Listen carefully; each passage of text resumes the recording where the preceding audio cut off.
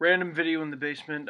People are sleeping upstairs. I don't want to wake them up, but I wanted to give you an update on the Chelsea Darcy Tucker card situation. If you didn't see it, I recently posted a video where I sent this girl, huge Leafs fan, Darcy Tucker card. It was a card that I personally got signed by him a few years ago, and she opens the envelope, looks like it's already open, and the card is gone. I asked you for help. So many of you sent me messages like, hey, can I help out in this way or that way? But we actually found a pretty good solution to the problem. My buddy Brad from the good boys at Klutz and Chara, please give them so much love. Go to klutzandchara.com, link at the bottom.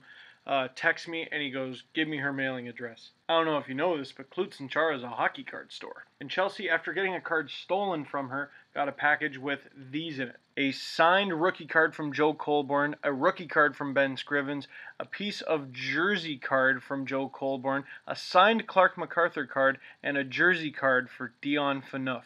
And after looking through my entire card collection, literally my entire card collection, thousands and thousands of cards, I found this little guy. It's just a plain old regular Darcy Tucker card, but it is what you asked for in the first place. Thank you so much, guys. Like, this is what YouTube, this is what social media is all about.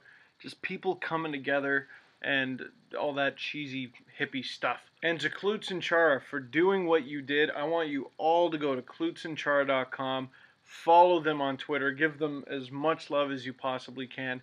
Check out their hockey card collection. Even go to their store. It's in Kitchener, Ontario. Again, you can find out all that information on their site, klutzandchara.com. Thank you for being awesome. And while you're at it, she's a huge Leafs fan. Why not give Chelsea a follow on Twitter as well? What else can I say? You guys rock. Thank you so much. I love you, and peace.